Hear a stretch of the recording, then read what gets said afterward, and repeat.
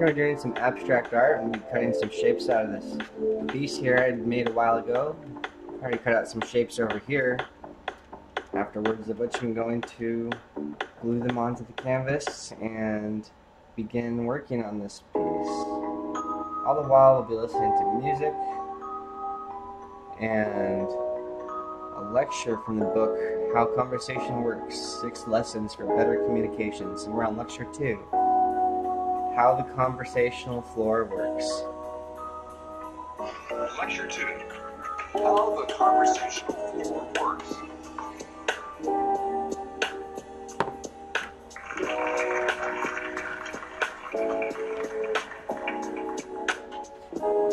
An expression like shooting the breeze, which dates back to World War II, can make casual conversation sound entirely free-flowing, like words are being tossed about in the flow of a gentle wind. But in fact, even the most breezy conversation, in that conversation there's an underlying systematic structure, and we follow some strikingly predictable routines. These routines can suddenly become apparent when we encounter a different routine in another language or culture. Here are a couple of my favorite examples. In Chinese, the way to say hello is ni hao, which means how are you? That may seem familiar enough, but the answer may not. The answer in Chinese to ni hao is ni hao. So when I was teaching English in China in the early 1990s, students would often respond to me when I would say, how are you? They would say, how are you? And I would say, no. In English, you actually say fine, which is equally meaningless as saying how are you in response to how are you, but that's just what we do in English. Another way to greet someone in Chinese is to ask, 吃了吗? or 吃饭了没有? which means, have you eaten yet? Now, this question should not be seen as an invitation to lunch. In fact, it's just a warm greeting, showing concern for your well-being. In this lecture, we'll work our way through a conversation from beginning to end as we navigate the conversational floor with others. Some of the information about the conversational floor may seem fairly obvious as soon as I say it. You'll think, oh my goodness, of course that's what we do. But some of what I will tell you will surprise you. Starting a conversation is probably the most ritualized part of the whole thing. In the US, possible greetings include, hi, hey, hello, good morning, yo. Then there's sometimes a greeting question. How are you? What's up? Or the shortened version, sup. There are routinized answers to those questions. How are you? The answer is fine, okay, good. What's up? Nothing, not much. We have all experienced the disconcerting moment when someone takes a routine greeting question as a real question and suddenly is telling you how they really are. And you're thinking, no, I don't have time for this. I need to talk with you about something else. And often, if we really do want to know how someone is, we ask again. We'll say something like, so everything's really going okay? Kids are healthy again? It is possible to start a conversation without a ritual greeting, but it's unusual. It's also potentially unsettling for the person you're talking to, and in some parts of the world, it is considered highly impolite. Imagine, I walk up to you in the hall and say, I need to ask you about the memo I received from Marcus this morning. It makes the conversation feel abrupt and very directed, or very intimate, as if we just talked 5 minutes ago and I'm continuing that conversation. There's also perhaps an assertion of power here. I am assuming that you are available to talk to me whenever I want to talk to you. No greeting necessary. It's more likely that I'll start with, hi. Hi, do you have a minute? I need to ask you about the memo I received from Marcus this morning. That greeting acknowledges the other person and sets up a different, much more collegial tone. And I would advise all of you who work in an office where there are staff whose job it is to help you to think about this. But I think too often people walk up to staff members and say, I need you to do this for me, without a greeting, without an acknowledgement of that person, without setting this up as a conversation. Now, all of that assumed you were opening a conversation with people you knew, so you didn't have to introduce yourself in addition to saying hi. There's a more challenging situation. How do you open the floor and start a conversation with people you don't know? Here's a scenario that many of you have probably lived through. I certainly know I have. There you are, brought to a party or a wedding by a friend or a spouse or someone else, and you're confronting a room of people you don't know. Your friend or spouse has disappeared, and there you are.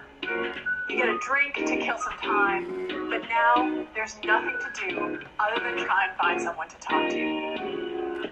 Remember that many people find this difficult. It's not just you. It can help to see it as a challenge to yourself, to meet someone new and learn something. So you walk up to these people who are in a conversation, and then what do? Let's look at Jessica try and do this. Hello, everybody. My name's Jessica. Hey. Nice to meet you. Hello.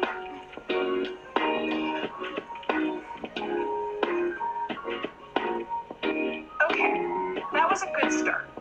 But Jessica provided no context for the introduction, and she's thereby transferred the entire conversational burden to these other people, not only to introduce themselves, but also to come up with something else to say other than introductions. Let's try that again with a little bit more work from Jessica. Hello, everybody. I'm Jessica. I came here with a friend, and I don't really know anybody, so I thought I would just introduce myself. Who'd you come with? Kate? Oh, I know Kate. Oh, she's right over there. How do you know Kate? Oh, she's my roommate.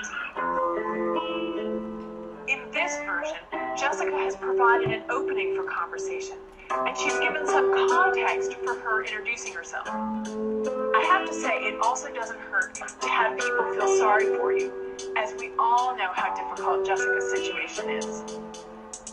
Now, once the floor is open, the negotiation of turns becomes less routinized, but it is far from entirely haphazard.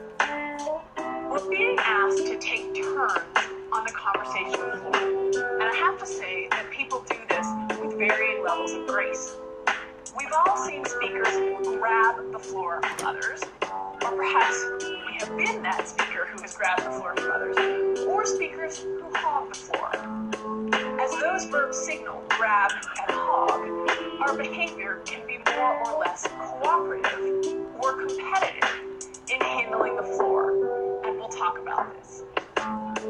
In negotiating the conversational floor, if we want this to be a dialogue and not a monologue, we need to give other people the chance to speak, and then take the floor ourselves to speak. To do this, we use conversational signals.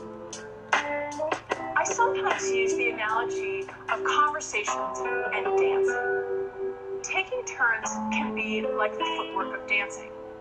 I step back and you step forward. I step forward and you step back. And there are other signals too. When you're dancing, your partner might use a bit of pressure of their hand on your back to signal that it's your turn to do something. When we're talking, we're coordinating our moves in similar ways and sending signals to each other about whose turn it is to talk. So let's review some of the various turn-taking devices, things that you use and can watch for in everyday conversation. One of the obvious ways to tell people, to signal to people that it's their turn to talk is you stop talking. Silence. This is a very straightforward way to let someone else take the floor. Another straightforward way is the question and answer pair. Linguists call these adjacency pairs. So I ask a question, I'm clearly turning the floor over to you unless it's rhetorical, and then you get to answer. The same thing happens if I make an offer or an invitation. I'm giving the floor to you to accept or reject that invitation. Sometimes, as a way of giving over the floor, we'll trail off. It's not that we become completely silent, but we trail off with these little words like, so... And that's a way to say that we're done and somebody else can come in. Hand movements can be a signal. If we're someone who talks with our hands, as I do, sometimes we can signal that we're finishing by quieting down our hands, or by gesturing toward the other person to give them the floor. Eye contact also sends signals. We often make direct eye contact as a way of giving someone the floor with our eyes. When we're talking with someone, often our eyes flit a little bit. We're not doing as much direct eye contact, but then we will look directly at the person to turn over the floor. Now, this is all very neat and orderly, and sometimes conversation is that way. But a lot of the time, we talk on top of each other. We don't wait for someone to hand us the floor before we start talking. This is where the dancing analogy breaks down a bit, because it isn't all neatly choreographed. We do the equivalent of stepping on each other's feet a lot. But it often doesn't feel like we're stepping on each other's feet. It feels very natural and not at all painful. Linguists call this simultaneous talk. And if you record a spontaneous conversation, you'll find a lot of it. This script does not look at all like talk on TV. I sometimes send students out with recorders, and they come back in disbelief of how many people can talk on top of each other at one time, 3 or 4 or more. Now, some of this simultaneous talk can be very cooperative. I step in at a moment when I think you're finished, or near the end of your turn, I'm providing some affirmation. Let's look at an example of a conversation between two men that has quite friendly simultaneous talk. I'm just glad to be home. I was trapped at LaGuardia last night. LaGuardia? My God, that place feels like the third world on a hot day. Tell me about it. And there were these two women that were literally yelling at each other. No way, really? Yeah, and the guy at the desk is over the intercom asking everyone to remain calm, and then I hear them ask if there's a doctor in the morning. What happened? Someone having a heart attack? I have no idea. I didn't join the mob that gathered to rubber pick. Here we see that David, while he is talking simultaneously, is providing positive feedback. And at another point, he's asking a question to further the story. This simultaneous talk doesn't feel like David is trying to grab the floor. But sometimes, simultaneous talk clearly feels like an interruption. It feels like a grab for the floor. Let's look at a different version of the conversation between these two men. I'm just glad to be home. I was trapped on LaGuardia here. So did you get the memo I sent you last night? My laptop was out of juice at the airport.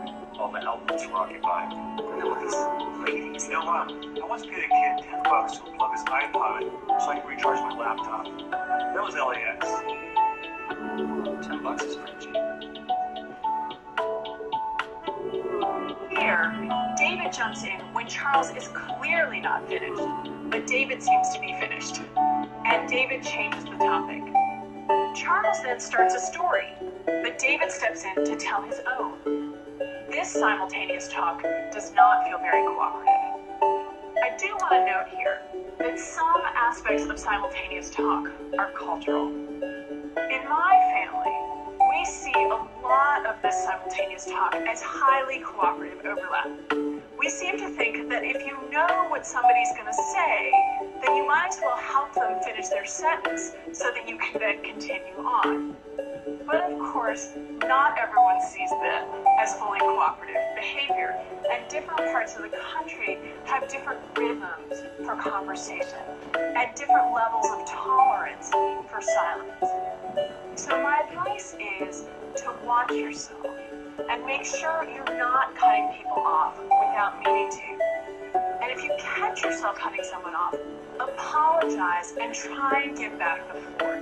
You can say, "Oh, I'm sorry, I cut you off. Keep going."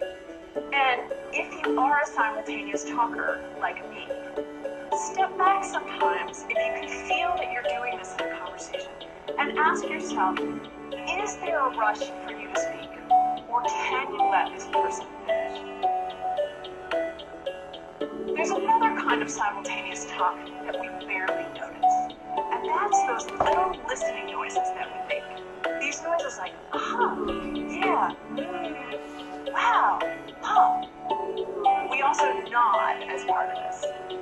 Linguists call this kind of behavior back-channeling, and it's very, very helpful for other speakers.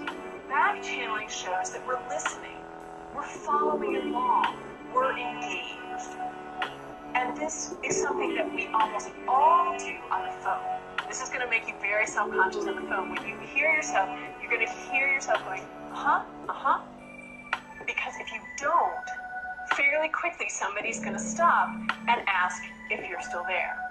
Now I want to add a cautionary note here with back-channeling. If you are disagreeing with a speaker, someone's talking to you and you realize you don't agree, you may want to adjust your back-channeling. You want your back-channeling to signal that you're following, but not necessarily that you're agreeing. So you may want to use back-channels more like, as opposed to, yeah, because that will throw a speaker if you're going, yeah, and then suddenly at the end, you disagree.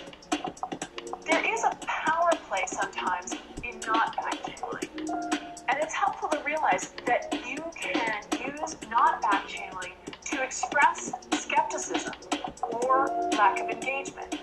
So it's something you want to use cautiously because it really can throw people if they're talking with you and you're not sending any signals of engagement, but there are moments where that may be something you want to do. It's also worth remembering when you're an audience member, back-channeling can really make a difference for a speaker, especially in a smaller audience. If you're out there giving a talk and talking to an audience, it's really nice to have people nodding to give you a sense that people are engaged with what you're saying. Then I want to talk briefly about the issue of what I call talk time. I think all of us know people who don't seem to have a very good sense of talk time. That is, they seem to talk more than their fair share without ever really trying to turn the floor over. Are you suddenly worried that this might be you? Here are a few ways for you to try to figure it out. If you're talking and no one is back-channeling, you should ask yourself what is happening. Have you overstayed your welcome on the conversational floor? If you find yourself near the end of a conversation saying, I've been talking this whole time, how are you? Then it's worth monitoring your talk time a bit. Or, if you finish a conversation and realize that you know very little about what the other person thinks or what is going on with them, it is worth thinking about how much of the talking you did or how good your questions were. Remember that study showing the correlation between happiness and substantive conversation, and a substantive conversation ideally means hearing from both people. So we signal to people that we're engaged with back-channeling. We also signal, as I mentioned earlier, when we're going to give a dispreferred response. In adjacency pairs like questions and answers, or an invitation and an acceptance or rejection, there's often a preferred response, something like yes, or accepting an invitation. So let's think of an example. You ask me, can you send that email to Jasmine? And I say, well, I'm preparing you for no. Or at least I'm preparing you for my attempt to get out of doing what you asked me to do. Given this, it can throw people if this happens. You ask me, can you send that email? And I say, yeah, that's fine. If you do that, don't be surprised if someone then starts to say, is that going to be a problem? I mean, if it's a problem, you don't have to do it. They're doing that because you have sent signals with that and well, whether you know it or not, that for some reason this is a problem. These subtle signals also come up in conversation when we're assessing things. And this is coming from a study by Anita Pomerantz at the University of Albany. Let's imagine that I say, what a beautiful sunset. The preferred response for you is to agree. You say, yes it is. Or you can even upgrade. I know wow, it's gorgeous. If you choose to downgrade it, it will feel almost like disagreement. So I say, look at that beautiful sunset. And you say, yeah, it's nice. If you do that, do not be surprised if your use of a weaker adjective elicits a question from me about whether you don't like it, even though you complimented it, you said it was nice. But by downgrading, you send me a signal that maybe you don't like it. In many of these examples, I've been talking about the little words we use that seem meaningless, but actually do a lot of conversational work. Linguists call them discourse markers, and you will now notice them at work all around you. These are words like, well, so, now, you know. Discourse markers do some really important conversational work, but you need to be careful about overusing some of these, especially fillers and discourse markers like, I mean, like, or you know.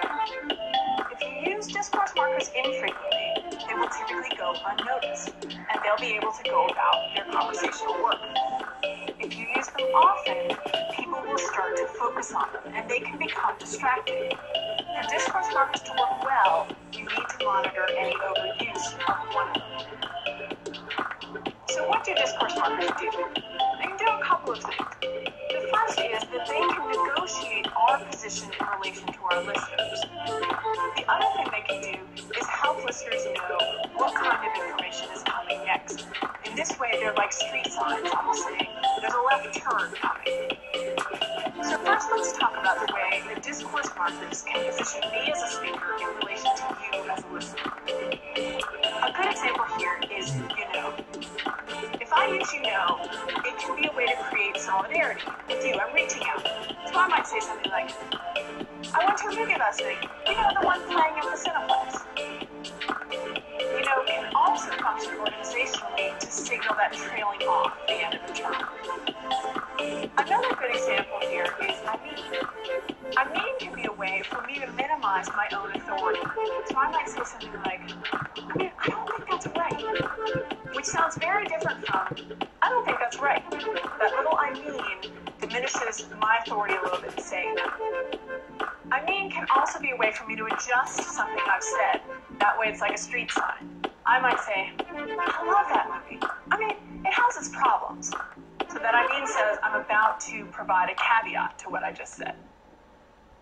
So with that, let's turn to the organizational moves that discourse markers can make. They show how what I'm saying relates, what I'm about to say relates to what came before. We've talked about how well and can signal a dispreferred response already. The word so can show a logical consequence. So I'm saying something that is following up on what you're saying. So can also signal that a story is about to start. So, this morning on my way to work. And can do very similar work. And is a way for me to latch what I'm saying onto what you said and suggest that my utterance is building on yours. It can feel very cooperative. The little word now is a focuser. It says there's important information coming, potentially a new topic. You will hear me using it in these lectures, often as a way to signal a topic shift to say, pay attention here. Like can also be a focuser. You can get an example like, she works out every day and her arms are like completely ripped. If you're now thinking, that isn't all that like does, you're right. And I want to pause here for a couple of minutes to talk about like, because the social stakes are high with this word. The word like is a verb and a noun. It can also be a focuser, but it's used for other things too. It can be approximative. He's like 6 feet tall. It can also be quotative. So I was like, do you want to go to the movies? And she was like, sure, I'd be happy to. Or it's substituting it for say or think. Then like can also serve as a filler. Fillers fill up the space or the conversational floor when we're not saying anything substantive. The words and well are fillers too. Now why do we need fillers? One reason is to keep the floor. So you're in a turn, you know you're not done yet, and you say, to say, I'm not done. It can also be a way to signal to someone that you're going to answer. They ask you a question and you say, which is different from sitting there in silence as you think about the answer to the question. But young people also often use fillers a lot, especially like, and it may be a way for them to negotiate their position as not yet adults, because it can make them sound less confident, and sometimes conversationally they are less confident. That said, some well-known orators use strategically sometimes in a thoughtful pause. But like is not entirely like You may be judged for using filler like, and that is worth remembering in professional environments. There's a study by Jennifer Daly O'Kane at the University of Alberta, and what she found was that like is not necessarily used more by women. Many people think that it is. It also found that men and women who use like are judged as less intelligent, but highly likable. If you're now wondering whether you use discourse markers too much, try taping yourself in a professional context or in a personal context, but do ask permission from people before you tape them. You could also just ask someone who loves you. They will know if you have a discourse marker that you use a lot. Again, part of becoming an ever more effective speaker is becoming more aware of how you speak. Now, note the discourse marker. Now, as if you weren't self-conscious enough at this point, I'm going to tell you about what talking about the weather can do. I think we all get the sense that it can be a place to start a conversation. It's shared ground, maybe shared commiseration, or happiness. It's a way to warm up a conversation. What you may not realize is that we use talking about the weather sometimes to wrap up a conversation. We've talked about stuff, we're nearing the end, and someone will say, "Can you believe this weather we're having?" as a way to say, time to wrap this up. And there's a great story here. I was reading an article about this, and I then went in to have a meeting with the chair of my department. And we have our meeting, and at the end of the meeting he says, as we're wrapping up, he says, "I hear it's going to be almost 50 today." And I snort, which is a completely inappropriate response to the chair of your department talking about the weather. But it was so characteristic of what talking about the weather can do. In concluding this lecture, let's turn to closing a conversation, which is trickier than we sometimes realize. When you think about it, what we're trying to do is negotiate our way to silence. One way to think about it is how a famous article puts it. We are trying to address the closing problem, which is how can we get to the point where my saying something does not elicit a response from you. In other words, the turn-taking stops. And somehow you know and I know that this is not just a momentary silence. It turns out to be a fairly drawn-out process, as we try and make sure that everyone has said what they're going to say, what they need to say, and is ready to close. So we give people multiple turns to make sure they're finished. Let's look at a closing to a spoken conversation. Okay, so I'll call you on Saturday. Sounds great. Excellent. Good luck with your interview. Thanks, I'll let you know. Good. Okay, Take care. you too. Bye. Bye. Look at all those turns where almost nothing was said.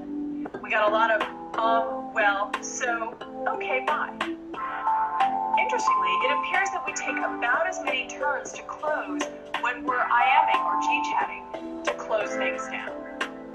Let me share with you a written exchange. This comes from Naomi Barron's book, Always On, in which two women are closing down a conversation. Gail: "Hey, I gotta run." Sally: "Okay." Sally again: "I'll TTYL." Gail: "Gotta do errands." Gail again: "Yep."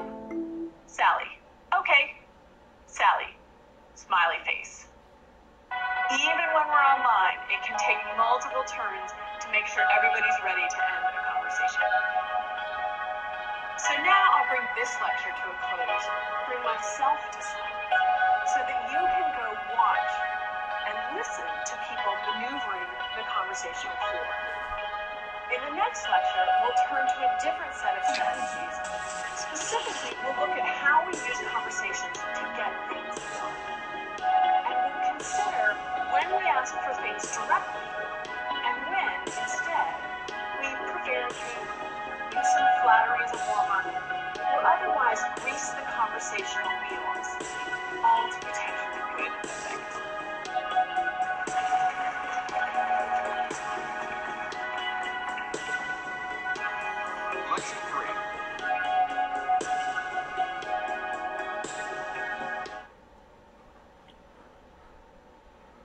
Ooh, so messy.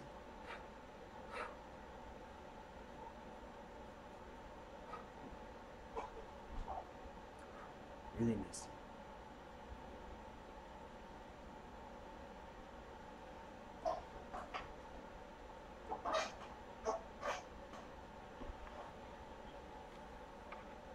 Alright then, that's that. Until next time.